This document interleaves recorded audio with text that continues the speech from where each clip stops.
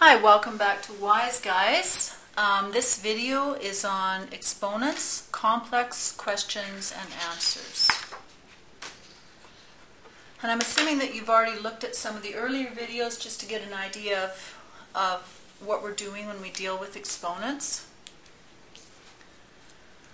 Here we have, first question, 4r to the minus 3 raised to the power of 2. There's a couple of ways that we could deal with this question.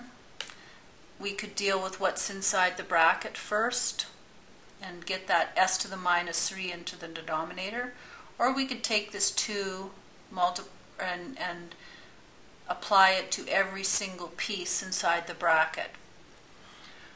If we deal with what's inside the bracket first, we're going to take the s into the denominator, so the power will change to a positive s. So then we have 4r over s cubed. This entire thing is squared. So again, that 2 on the outside is applied to every single number or variable inside the bracket. So we end up with 4 squared, r squared, and then s cubed, which is also squared, so it's 3 times the 2. So we end up with 4 squared, which is 16, r squared, and in the denominator we have s to the power of 6. Another way of doing it is just taking the 2 and applying it to everything and then making the changes after. Let's just walk through that. So the first piece would be just 4 squared. So we'd end up with 4 squared, r squared, then s to the minus 3 multiplied by 2. So this would be 16 r squared, and then we'd have s to the minus 6. The minus 6 has to go.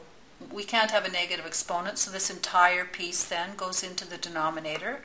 So we end up with 16 r squared divided by s to the 6, which is exactly the same answer we got the other way. This next question, we have 4r squared s to the minus 3. Same thing, now raised to the power of 0. Again, if you remember from the first video we did on exponents, anything raised to the power of 0 is 1. Doesn't matter how complicated looking it is, it's 1. So in this case, the answer here is 1. Next question, 7a squared b to the minus 3c, all raised to the power of minus 2. So the truth is, with this question, there's more than one way that you could handle it. You could deal with the b to the minus 3 first if you wanted. There's absolutely nothing wrong with doing that. And we'll just leave that minus 2 alone for now.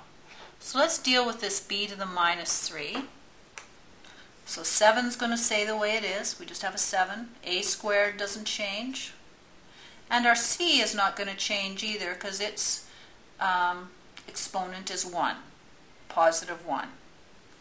Our b to the minus 3 is going to go into the denominator, and the exponent will become a positive 3. Now this minus 2 did not change. All we did was deal with what was inside the bracket. Everything here now is raised to the power of minus 2. So we could say it looks like this: 7a squared c to the minus 2 divided by b cubed to the minus 2. Now, it's important to remember that when we have that negative exponent, everything that's raised to the negative exponent can be put into the denominator. Well, this piece that's in the numerator can go into the denominator, and that will change our exponent to a positive 2. So let's just focusing on the numerator, what we're going to do is put the numerator into the denominator, and that will change that exponent to a positive 2. What's in the denominator, if we're just focusing on the denominator, raised to the power of minus 2, we can move this entire piece, b cubed, up into the numerator, and that will change this to a positive 2. Again, remembering from that first video that if you have anything to a negative exponent in the numerator or in the denominator, all you do is move them to the opposite position and the exponent will change to a positive. So now we have b, this is a 3, cubed, squared, so this becomes b to the 6th. And in the denominator we have 7 squared, which is 49. A to the power of 2 squared, which is a to the 4th. C squared. And that would be our answer. And again, there's more than one way you could work with this question. This is just one approach. Okay. Here we have virtually the same question, this one right here, except a is to the power of 0. Oh yes, and that's a positive 2.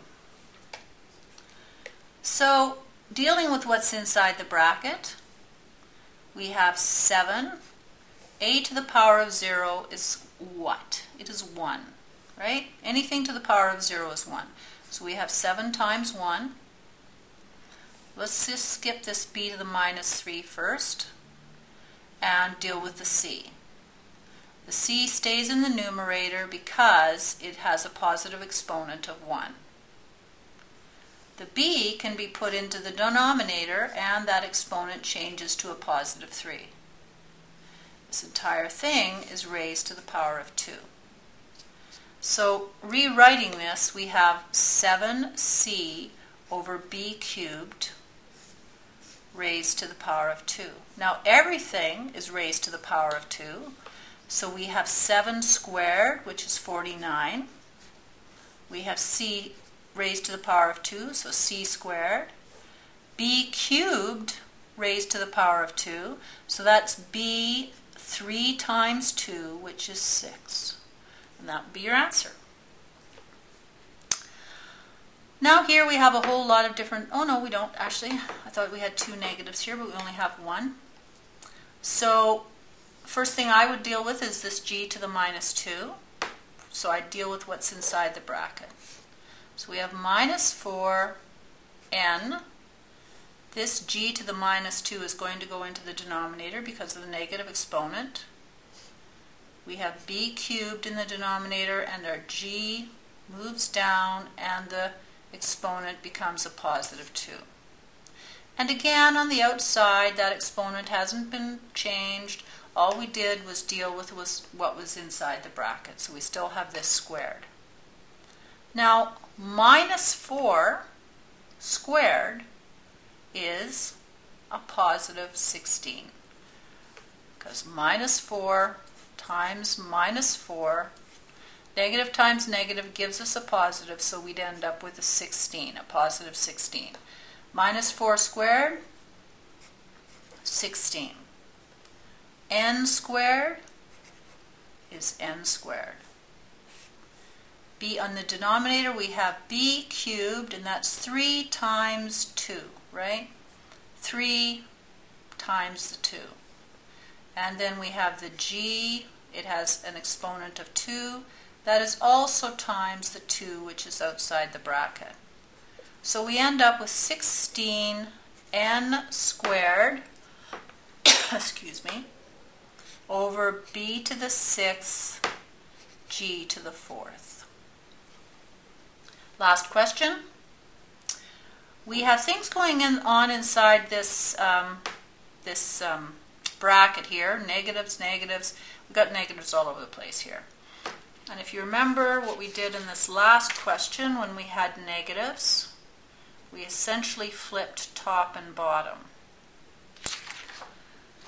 So I think what we'll do actually is approach this one a little differently. We'll deal with what's inside the bracket first, and then we will deal with the negative 2 on the outside.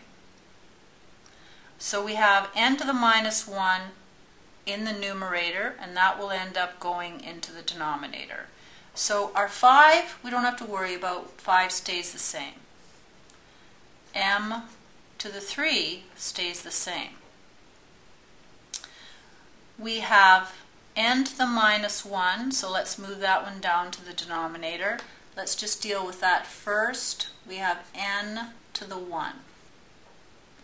And let's just leave our b to the minus 3 in the denominator for now. And this is a minus 2. Now we can leave 5 alone because it's fine. M to the 3 is fine. N to the power of 1 is just n. But let's deal with this b to the minus 3. So because it's in the denominator and it's a negative exponent, we can take it up to the numerator and change it into a positive exponent. So now we have 5m cubed b to the minus 3 over n, and they're all raised to the power of minus 2. So again, this is essentially 5m cubed b cubed to the minus 2 divided by n to the minus 2. Now, this entire piece that's in the numerator can be put into the denominator, and this minus 2 will change into a positive 2. Our n to the minus 2 can go up into the numerator, and it will change to a positive 2. So I'm going to do this all in one step.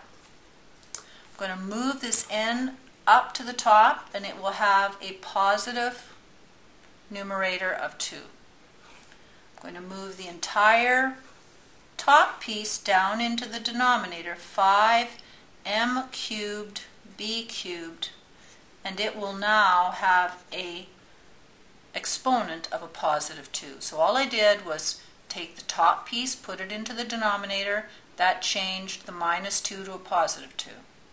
I took the bottom, the n to the minus 2, or the n up into the numerator, and that changed that exponent to a positive 2. So, just multiplying through the powers in the denominator. The numerator, we still have n squared. 5 squared is 25. M cubed squared is m to the 6. B cubed squared is b to the 6th. And that would be our final answer. So, excuse me, that is complex questions for exponents. Have a good day. And also, if you have any questions or concerns, contact Ron Hammerling at the Learning Assistance Center, 632-2251.